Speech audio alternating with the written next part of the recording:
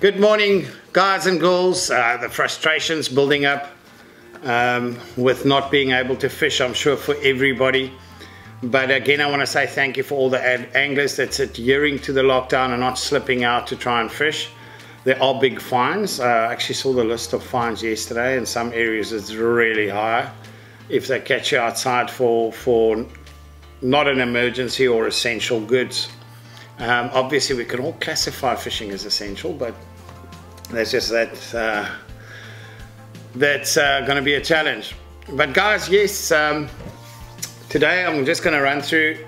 Did an interview with 4 anglers yesterday afternoon, and I'm just doing the trace demos that will go with that interview, and it will be, obviously it's on our channel, as you can see. But this is a Galjoen Trace, as this Galjoen season just started the 1st of March, and a lot of people running from Transkei all the way through to Cape Town and Western Cape, Namibia.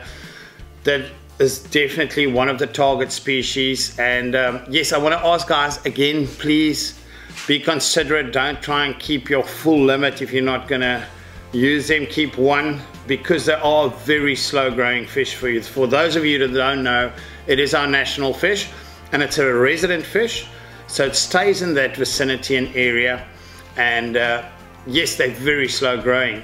Under correction, I think a 5 kilo Galjoen is probably close to 80 years old. So keep that in mind before you keep one. I know they're very tasty. I've only had them ever once in my life, and they weren't too tasty. It was in Transkei when it was cold. I came late for the dinner, and they had one, and it wasn't really tasty at all. So I haven't acquired the taste yet, but I believe a lot of people do like them with that unique taste and the veins that's very predominant in the meat. But more importantly, this species is a fantastic fighter. A really strong fish. We find it in foamy working water close to rocks a lot of times, and some areas in sandy areas you catch them as well. They obviously feed on crustaceans, mollusks, so any white mussel, bloodworms, red bait, that's mussels, that's the preferred bait you'll use when you target them.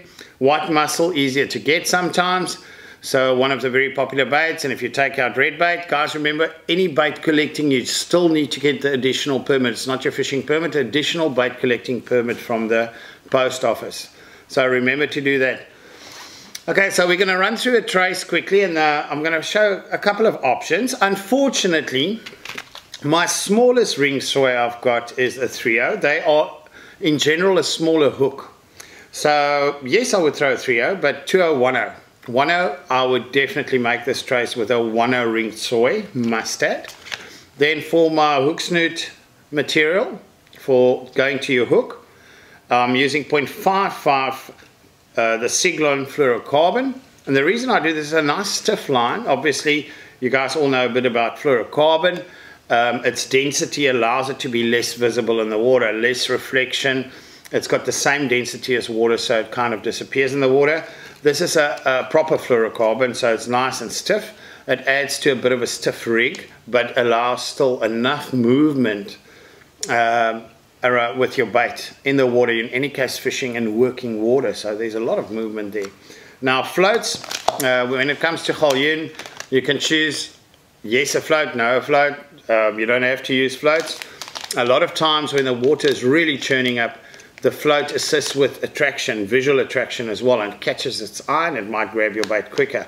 It obviously feeds on smell there, but also still on visual, on the visual side of things. And then I've got a bit of Kingfisher fluorocarbon, the 0.40. This is 0.55, which is 38 pounds, 17 kilograms. And this is much lighter, 24 pounds, 11 kilos. This I use for my sinker line. All right. Always go much thinner. You can even use a 5.0 as long as it's thinner than your hook snoot. And when you use a 5.0, you make a knot in it, just a straight surgeon's knot that you'll do like that, and you pull it very tight. Now that makes a weak spot on the sinker line, so if you get stuck, the whole thing, you hook this fish, it's in between reefs, they run straight into the rocks, your sinker gets stuck, so you want that to break off. Alright guys, without further ado, I'm using the 5.6 combi swivels from Power Swivel. I like that. Now there's you know, when you really want to go finesse and the water's clean, you don't use a swivel. I'll show you guys that knot at the end if you want. And then the quarter safe zone anti-tangle sleeves. It just helps keeping that rig nice and stiff, your bait out away from your main line and from your sinker line. That's why we use those.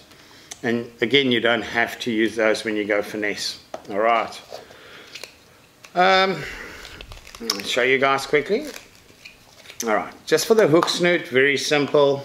We're going to cut off. I'm going to cut off for trace purpose and knot purpose 20 centimeters. I'm going to grab a hook. And your challenge, you can fish them on circle hooks. I know Emil Bates, one of our ambassadors in Cape Town, he fishes them on circle hooks. And with good success. I haven't really been that successful the 1 or 2 times I've tried bronze beam, Galjoen and those with circle hooks. So I'm still on the J hook, which I enjoy. They're not a fish that really swallows, like I said, swallows the bait. So you don't gut hook them often. Okay, remember that's a figure of 8. Remember to lubricate it before you pull, especially fluorocarbon. It just makes much better knot. Now, what's nice, you'll find a lot of fluorocarbons, or I would say almost mixtures. When you find fluorocarbon, it's very flexible and soft. I kind of question sometimes the material in there, if it's fluorocarbon or it's a combination of monofilament. Now, a lot of those lines don't make great knots. Okay, guys, so that's very simple. And if you're gonna use a float, you're gonna stick the float down on that. Very similar to a bronze bream trace, nice and short. And then for your float, okay, you just use a toothpick, stick it next to your line there, in there, and you stick it, you put quite a bit of pressure on that to get it in nice and deep. You'll see it's not quite in, and then I just use my teeth to push it in completely. So you can't, it disappears completely, which makes it very tight on here, because they do move around with those fish. You can't believe how hard those fish actually hit the bait. All right, and then using your combi swivel, that will face to your leader. The bigger eye of the main swivel will go to your leader line, and the bottom part will go to your hook. So you'll be fishing it like that, and then the smaller swivel to your sinker line. All right, and then I'm going to use, oh, you almost forgot. Put the anti-tangle if you want it. You want to use the anti-tangle. Okay, stick that on so long, and then tie it to the bottom, the smaller eye of the main swivel, on your combi swivel. And again, a figure of 8. Okay, lubricate that. Move it down to the swivel. Now a lot of times you see this is nice and short. This is like you would fish for bronze bream in any case. You can vary this up to 30 centimeters depending on how you want to fish it. That will allow more movement.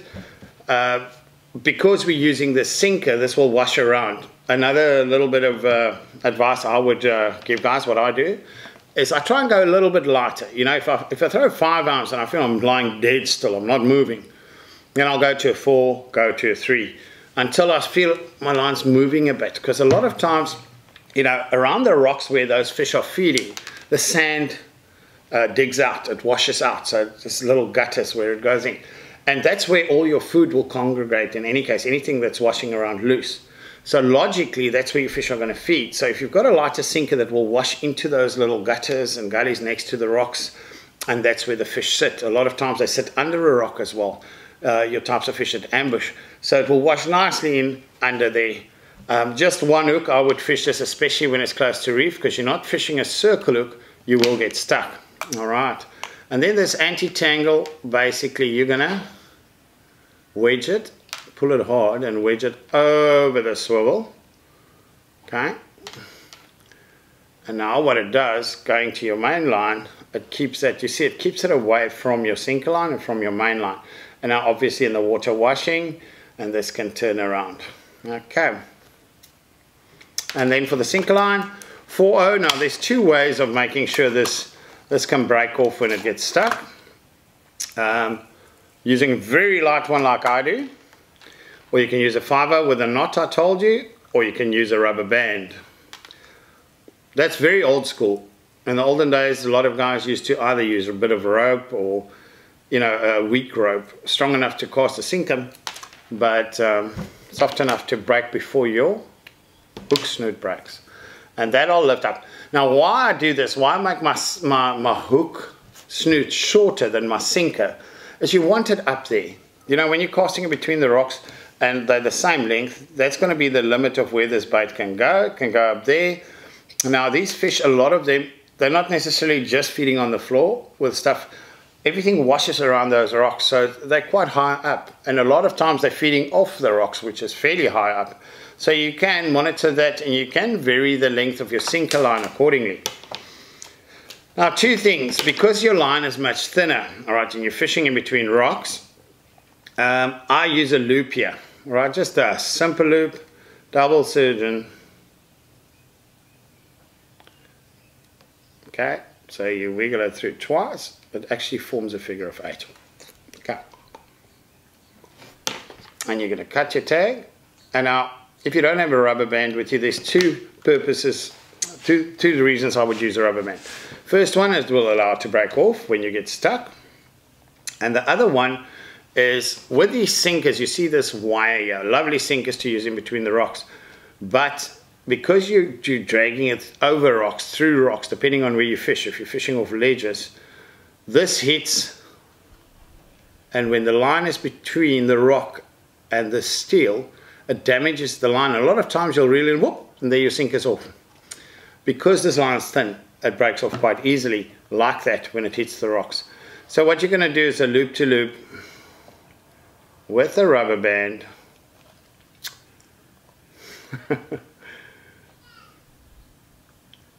You do the loop to loop, okay, like that, pull it tight, and then you put the loop of the rubber band. Now that will prevent it from breaking off by just reeling it over rocks, but it will allow it to break off when you get stuck. All right, so it's a great little method for that. Okay, and that's your Galjoen Trace. Okay, very simple, very close to a bronze bream, just using a bigger hook. You'll use a 1/0 up to a 2/0 of the ring soy, the tuna, the mustard hooks. This is a 3/0, still nice and small, which you can still use, and in between get a cobby. But the small hook will also catch the cob. Smaller hooks catch bigger fish. Big hooks, you struggle to catch smaller fish. So adapt your hook to the species you're going to target. Now guys, I just want to show you one more. Like I said, a more finesse trace. Alright. So they've got teeth. Alright. Human-like, horse-like teeth. And going to a very thin line could end up problematic. And they can after a while bite you off, especially if you hook a big one. So now what we're going to do is we're going to go a very kind of finesse trace. This you can adapt down to 5/0. I won't go on the hook snoot less than 5/0. And I'm going to, for the purpose of the demonstration, because you're using a rubber band, take that.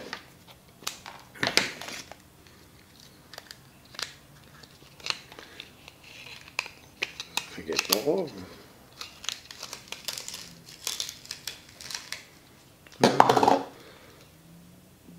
So what I want to do is measure for the sinker, and then I'm going to make a figure of 8 in the middle of nowhere here, and I'm not going to pull it tight. All right.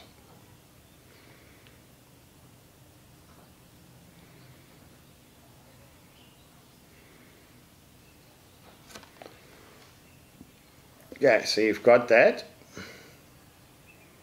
You pull it till it makes that little 8 to 2 loops on both sides, as you can see there. Okay. And that's how you leave that. That goes to your sinker. Now you've got your hook. Had your hook. You've got your hook already tied on with a figure of 8.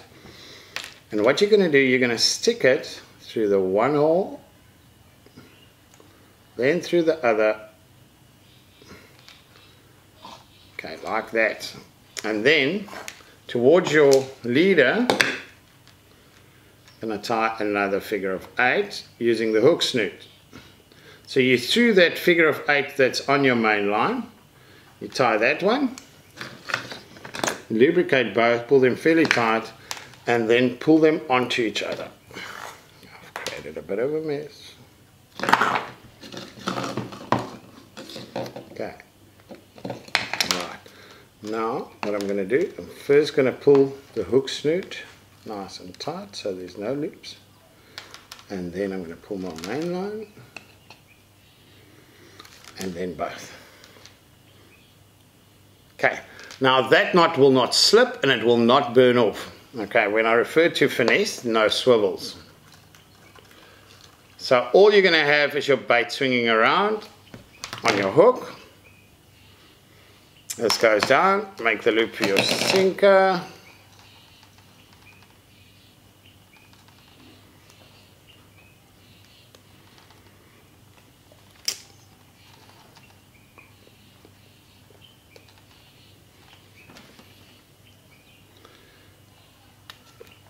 And then you measure how long you want this trace, all right? And what I would do is, a lot of people now will put a little single swivel here because it's further away from where everything's happening, all right? No float, no stiff rig, no nothing, no tangle sleeve.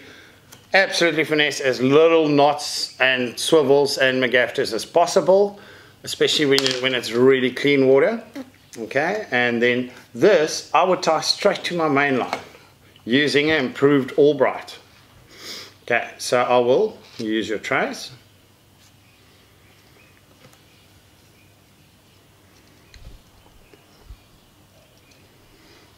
Your trace, you've got the loop, and then you take your main line through it. You go up 3 times. Back on itself 3 times.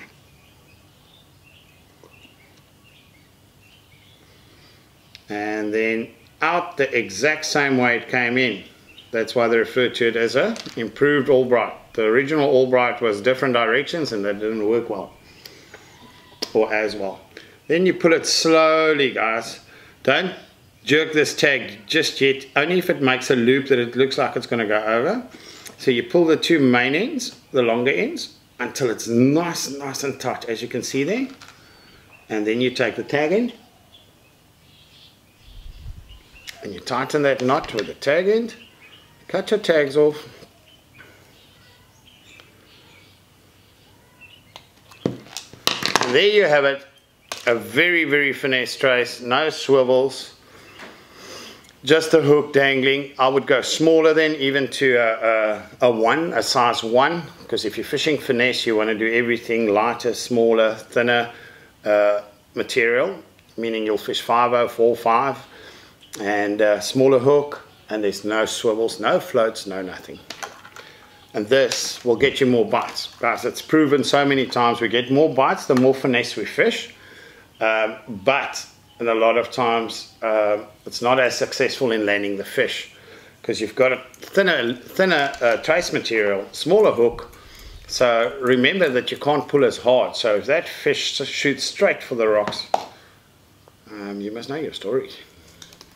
And that's another thing. When you go fishing and you're on a spot, you start checking that spot out, where you want to pull your fish, how you're going to land your fish beforehand, especially when it comes to bigger fish species. Okay guys, well, that concludes Galjoen Trace, and I just want to remind you guys, fish responsible.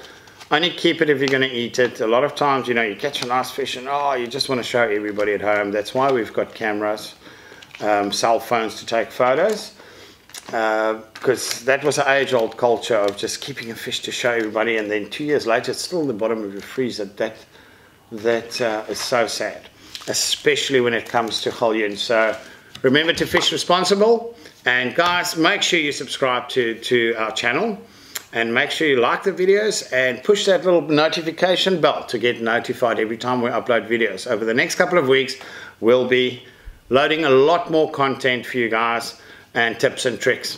Thank you for watching.